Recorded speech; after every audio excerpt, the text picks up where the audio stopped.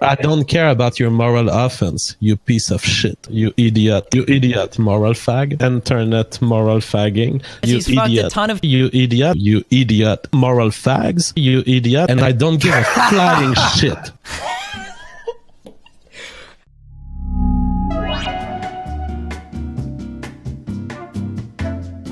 In JF's own words, a 19-year-old girl communicated with him online. He fell in love with her. He convinced her to leave her family and join him. And then after 3 weeks of being with her, a girl that had never lived on her own, worked a job, lived apart from her parents, been in a relationship, he convinced her to try to have a child with him. First, I will say, you cannot believe anything that you read in there. It's been written by lawyers. So what you see there are allegations. We were in love, and the court decided that they would make her unable to consent. That's the court's choice. I disagree with it, and she disagreed with the court too, because she wanted to be with me. If she disagreed, then... But don't claim that the arguments of the lawyer of the other side, those who were trying to support the position of her father, which was that she was unable to consent. Don't take these allegations as truth. They have not been found truthful by the judge. Oh, let me in here, please. Yeah, and I'm not going to bring that up, Destiny, at the moment, because I have no evidence or anything. I have no evidence. He's like all in caps lock.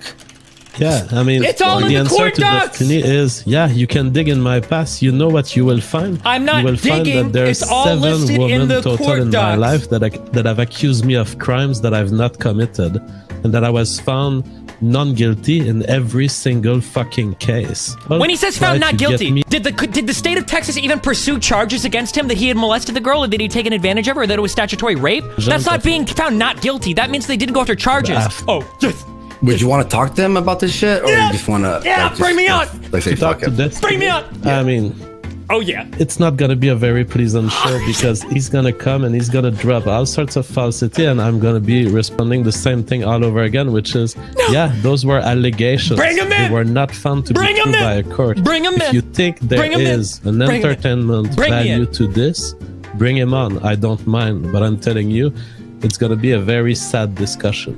I don't care about your moral offense, you piece of shit. Sure, you don't have to care about my moral offense, because the court already agreed with me about the moral offense. She had never lived on her own before, and despite all of this, you convinced her to leave her family without a word to join you and make a baby. That's called love, you idiot. That's called love? But a 19-year-old girl? Sorry, go ahead. Yeah, a 19-year-old girl can love, you idiot. Do you want people in the future to be scared of going out with mentally disabled people? Eventually, Destiny will find out, and he will ruin their life. Now, it is a 19-year-old woman who was free to make her choices. Steven can come here and express moral offense. Who cares? Everyone on the chat says 19 is legal, Steven. So why didn't she fight the court about being appointed a guardian, JF? If she wanted to be... She was intimidated, physically abused by her father, and intimidated into abandoning her rights. You're saying that a girl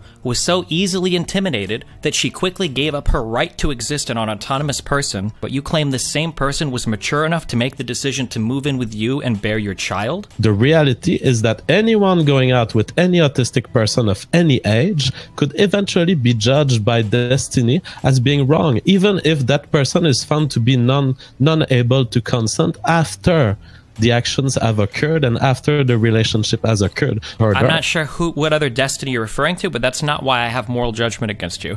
My moral judgment is because you took somebody that was a child and you convinced them to move across. She was not a child. She was 19, you idiot. You're lying again. Listen to this sentence. All right, just go. Okay, Destiny? About age of consent, but okay. I chain fucked woman of the age of 18, 19, barely legal woman on the East Coast of America, non-stop, okay? And I don't give a flying shit.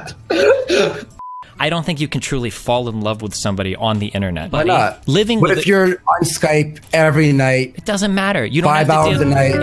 You don't have to deal with that person when they're at their lowest of their lows, or what it's like to live with a person with all their bad habits and everything. It's just do you have a I'm not trying to get personal. Do you have a girlfriend right now? Yes.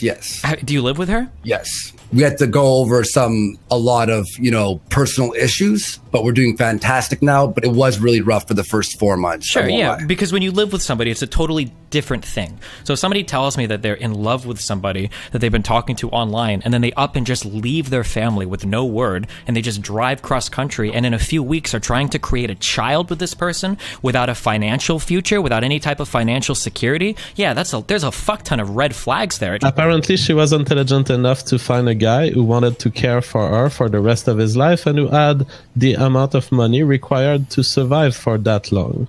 And so go get fucked, moral fag. I think that if she was in love with JF, well, she was infatuated with him, that she found someone that she may never find ever again because of her mental illness. I'm sure she could find tons of people that are from a foreign country that would want to knock her up to get citizenship in the US. No, I'm sure she could find tons of people that are into that. Ladies and gentlemen, we have reached the peak internet moral fagging. Destiny has an opinion on what a 19-year-old girl in Texas should do. An opinion that the court agreed with, that the state of Texas agreed with. Oof, awkward. Two psychiatrists here, though. Her life Yikes. is extensive enough that 3,000 people watching live should hear his point of view about her life. And here we have JF, the 32-year-old man, thrice married, who has found true love by talking to a 19-year-old mentally disabled girl who saw him on a podcast and messaged him on Skype. And after a few months, he's determined that she is his soulmate, and he wants to ship her off to North Carolina to put a baby in her.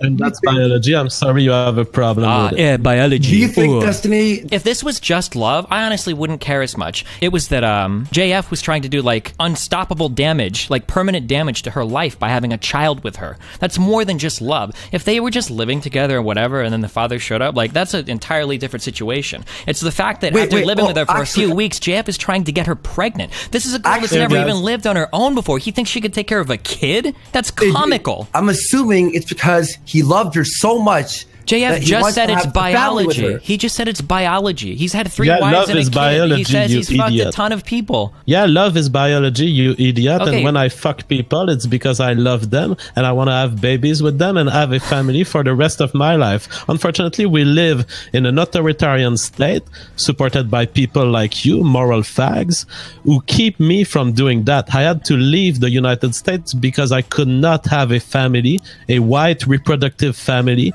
in the United States, so I left to fucking Canada.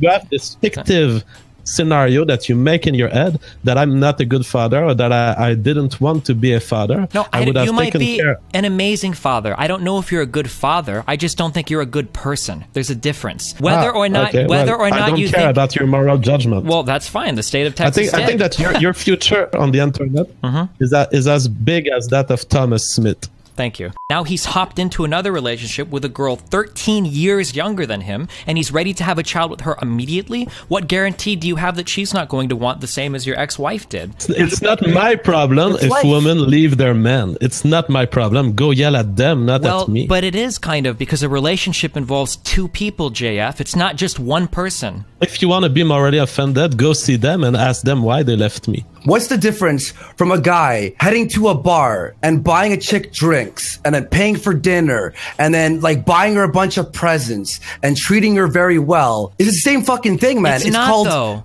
It's not because it's called courting. No. There's a huge difference. It's the difference between consent versus informed consent. That the woman at the bar is a mature adult that has the mental faculty to make decisions about her future. A mentally retarded 19-year-old, this particular one, apparently, according to 2 psychiatrists, ruled that she did not have the faculty to make this decision. I'm curious, 30. How would you feel about a 17-year-old girl doing this?